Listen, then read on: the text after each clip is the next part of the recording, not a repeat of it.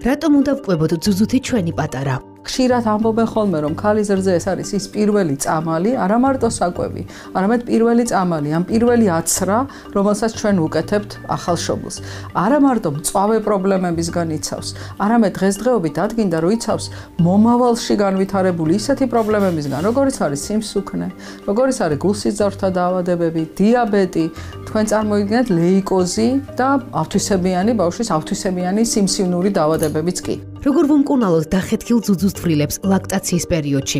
დღესდღეობით ბაზარზე არის ძალიან ბევრი საშუალება, რომელიც შეიძლება გამოყენებული იყოს სწორედ აი ამ ჭრილობის შესახორცებლად. მაგალითად, ერთ-ერთი ვიტყვი, ესეთი არის ვია ოლიო, რომელიც E ვიტამინის შემცველი მალამოა, პირის ღრუს პრობლემებისთვისაც გამოიყენება 0 ასაკიდან, ამიტომ მნიშვნელოვანია დედას ისიც იცოდეს, რომ თქვათ, ამ მალამოს გამოყენების მერე შეიძლება რომ საერთოდ არ მოხდეს ჩამობანა სარძევე ჯირკვლის, მას ახასიათებს ძალიან კარგი რეგენერაციის უნარი, კანის რეგენერაციას უწყობს ხელს, გამოიყენება ნებისმიერი სახის, თქვათ, პირის ღრუშიც, ეროზიების, წყლულების წარმოქმნის დროს. რა სიხშირით უნდა ვაბანაოთ ახალშობილი და როგორი უნდა იყოს ბავშვის დასაბანის საშუალება? უნდა იყოს დამარბილებელი, არ შეიცავდეს, ისეთი უნდა იყოს, რომ კანის ეს ბუნებრივი წონასწორობა, მჟავატუტოვანი წონასწორობა არ დაარღვიოს, ეს ძალიან მნიშვნელოვანია. ასეთ შემთხვევაში შესაძლებელია, რომ იგი ყოველდღე იყოს ესეთი დასაბანები გამოყენებული. ბევრი არის ესე დასაბანის საშუალებები ამ ტიპის, რახან ჩვენ ვიაზე საუბრობდით, ამიტომ მე გავაგრძელებ თქვათ ამ ხას, იმიტომ რომ ამ ხას ეს არის ევროპული ბრენდი, იტალიური, ძალიან მაღალი ხარისხის, რომელიც E ვიტამინის ფუძეზე არის დამზადებული ყველაფერი და მისი დასაბანის საშუალებაც, ეგრეთ წოდებული ვია დეტერგენტე, როგორც მას ქვია, ეს არის ყოველდღიური დაბანის საშუალება, შესაძლებელია იყოს გამოყენებული ყოველდღიურად, ვინაიდან არ ცვლის სწორედ აი ამ კანის საფარველს. საჭიროა თუ არა დამატენიანებელი საშუალებები ახალშობილისთვის? ახალშობილის დაბანის შემდეგ ყოველთვის ჭირდება მის კანს დატენიანება.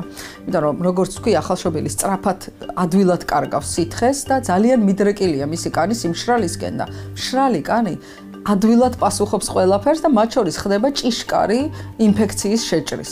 ანუ კანის დამცველობითი ფუნქცია ძალიან სუსტად აქვს ახალშობილს განვითარებული, ამიტომ ჩვენ უნდა ვეცადოთ, რომ კარგად დავატენიანოთ, რომ მაქსიმალურად კანის ბარიერული, ანუ დამცავი ფუნქცია გავაძლიეროთ. როგორ უნდა შევარჩიოთ ბავშვის კანის დამატენიანებელი საშუალება? იქ სადაც პრობლემა არ არის, ჩვენ ხშირად ხოლმე ვხმარობთ სწორედ E ვიტამინის შემცველ ზეთს სპრეის სახით, თქვათ იქ სადაც პრობლემა არის, ატოპური კანია, სადაც ალერგია, შეიძლება რომ სხვა ავირჩიოთ და თქვათ ვია ლიპოგელი ვიხმაროთ ასეთ შემთხვევაში. ნაოფლი, ნასიცხი და გამოყელვა როგორ უნდა მოვიქცეთ ამ დროს? იდეალური არის ყოველთვის, როდესაც მალამო, რომელსაც ჩვენ ვხმარობთ აი ამ მიზნებისთვის, გამოყელვისთვის, ნაოფლისთვის, შეიცავდეს თუთიას, რომელიც ძალიან კარგად მოქმედებს ასეთი ტიპის გამონაყარზე, ძალიან სწრაფად აშუშებს კანს, ძალიან სწრაფად ალაგებს ამ პროცესებს და იგივე თქვათ სერიას გააჩნია მალამო ვიაზინგო, რომელიც არის ძალიან ეფექტური. როგორ მოვუაროთ ბავშვის პრობლემურ კანს? ვია ლიპოგელი, რომელიც E ვიტამინის შემცველი მალამოა, ცხიმის შედარებით მაღალი ფენით,